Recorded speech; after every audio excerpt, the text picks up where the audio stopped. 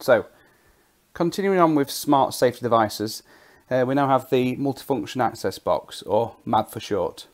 What it allows you to do is have basically smart access into a machine cell or area. So typically you just have a guard interlocked door, namely probably ProSafe or a sensor guard depending on the application.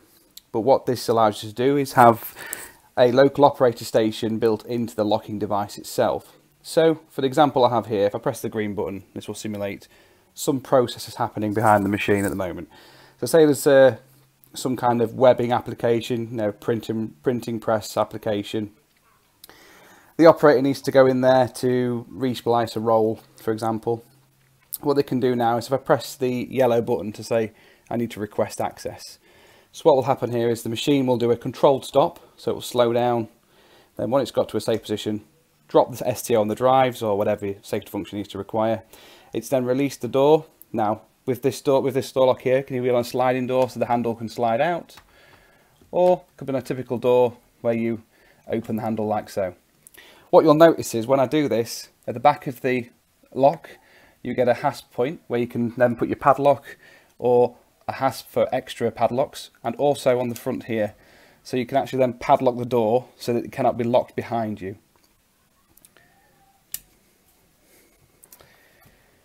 There we go. Also, you'll notice on the front of this, it has an e-stop, so you can use that as your, e-stop signal. And it's all over sipsafe. So out of here, you've got a decoded Ethernet.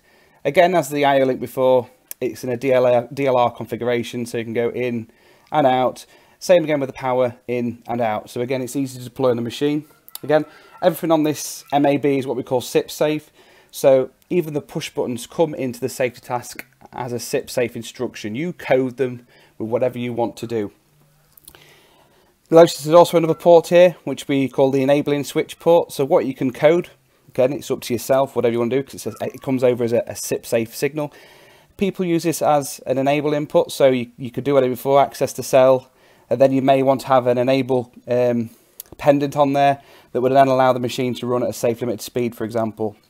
A few customers are now deploying a ProSafe trapped key approach, so that when you go into the cell, before the door unlocks, it forces you to remove the ProSafe trap key, and then you have key in pocket, which then allows from your safety code to not allow the door to be locked while there's a person in the cell. It's just another level of safety which you can deploy whatever you like.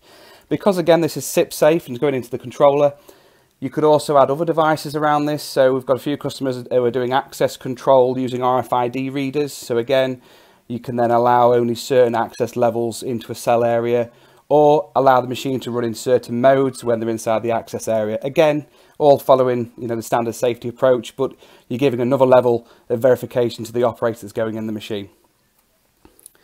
The MAB itself does come in different flavours. So this one here is the top model.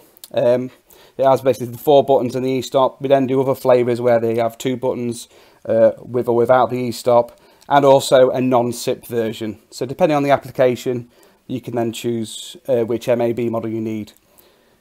We also do a left-handed version. So this one's the right-handed version. So there's basically the same again, but mirrored with the handle on the left-hand side. So you just specify which model you need.